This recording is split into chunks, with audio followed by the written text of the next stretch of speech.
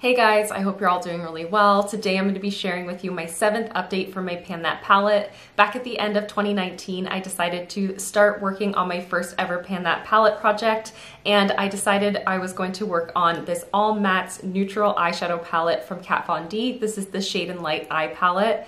If you want to hear my full thoughts about why I chose this palette and why I wanted to do this project in the first place anyways, I highly recommend that you go and check out the introduction to this project, as well as check out the playlist so that you can see my progress throughout the last, I think it's been almost 10 months that I've been working on this palette, or 9 months, something along those lines. So definitely go and check out the playlist so you can see all of the progress that I've made. I am so excited to share today's update with you. So I just want to share with you on the screen what my palette was looking like last update, what it was looking like when I sat down to film my update video. As you can see, there was some pretty decent pan in both the shades Nudist and Ludwin, and so I did end up repressing those after filming that video. I did share a picture of what the palette looked like just after repressing, but I want to share with you on the screen what that looked like so you can see the actual significant difference in how the palette is looking like now. And I'm so excited to share with you what my palette is looking like now. So here she is. Look at that. Okay, so there are some pretty notable changes that I have to share with you. Like I said, I did repress Ludwin and I had repressed Nudist, this one here, but I hope you can tell, I did end up actually pretty much using up the entire pan of eyeshadow, which I'm so happy about. I was hoping by now I would see more empty pans in this palette, but progress is just slower going than I was originally anticipating. But it took me 79 uses altogether in this project to finish up Nudist. Now, I'm gonna be honest with you, I don't know if I tracked every single use. There may be uses that I did end up skipping just because this is a palette I use every single day, and sometimes I just forget to make a note of it. Yeah, just under 80 uses tracked in this project, and it's finally basically used up. I mean, I could probably get one more use out of it, but we're gonna call it done for this update, okay? And then the next notable thing that I am so excited about as well is this shadow right here. This one is called Samael, and this is a mid-tone brown shade, and I did hit just the teeniest little pan in it this update. So I just hit pan in it actually yesterday, and it was the 31st time that I had tracked in this project pan. It took me 31 uses to get pan in this dang thing, which is just crazy to me because Succubus, which I had hit pan on in my last update, it took me only 19 uses to use that, but I suppose I was just using more product when I reached for it, or maybe it's just pressed a little bit differently. So let's get into some of the nitty-gritty number details. You guys know that I have been trying to use 1 gram of product in between every update of this project, and lately I just have not been attaining that goal because I just haven't been wearing as much makeup as I was when I first started utilizing this palette. I was going to school full-time and working and going out and all that kind of stuff, and now my lifestyle has definitely changed with the current situation, so I'm just not using this palette near as much as I was initially.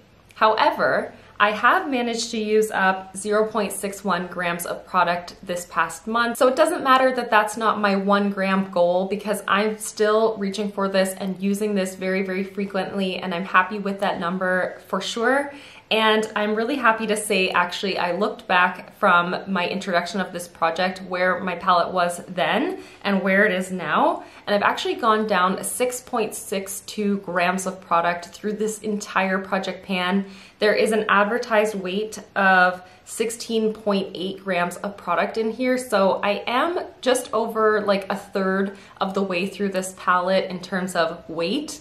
That doesn't mean that that's how much product is actually in this palette, and I had used this palette before putting into this project, but I do think it's interesting to look at those specific numbers and to see that now that we're halfway through the year, I am making good progress. So by no means do I think I'll be able to finish up this entire palette by the end of this year, but it's really nice to just look at these numbers and to see that I am making really great progress on it, and visually I can really start to see that progress happening as well.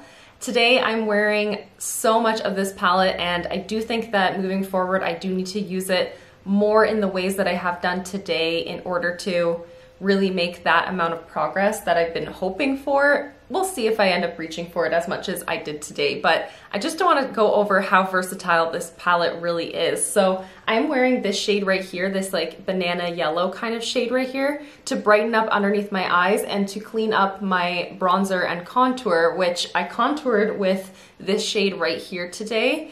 And I never contour, so it doesn't really look great. This side is like pretty choppy.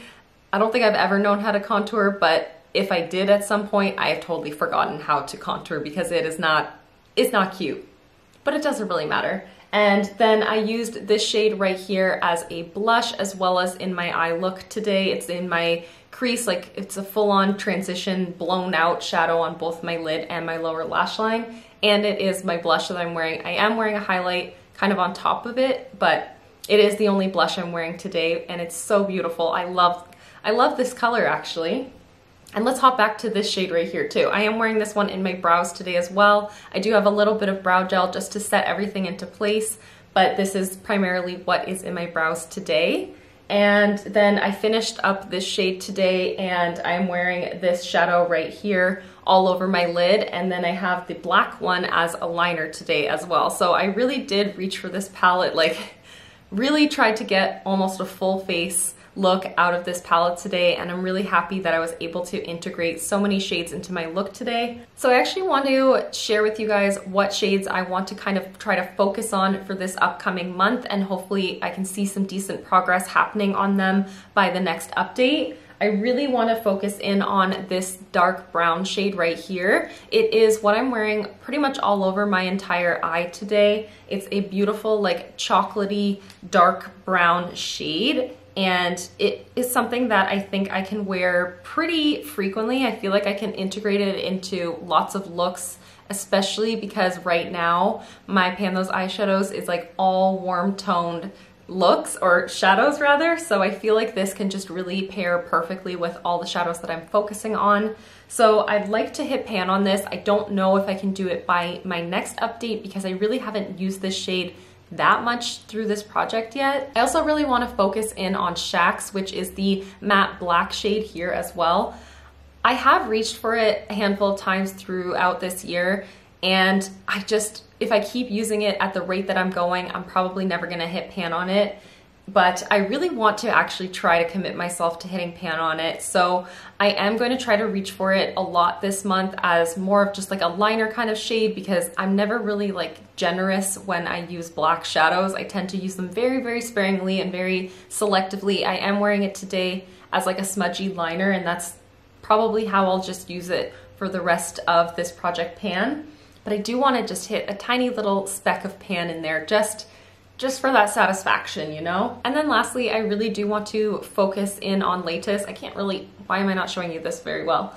This is Lattice right here. I want to just continue to expand the pan on this one. I'd love to see the pan grow a lot by my next update. So primarily, I think what I'll do is use this to set my concealer that I use as my eyeshadow primer, but I'll also use it to brighten up under my eyes as well, and to like clean up my bronzer, and maybe just to highlight in certain areas of the face as well if I'm going for a more glam look. So I'd love to see the pan on that shade also expand. I honestly thought that by this point in the project, I would be kind of bored and over using this palette, especially because it is neutrals, and you guys know I love my colorful eyeshadow. Like I love color.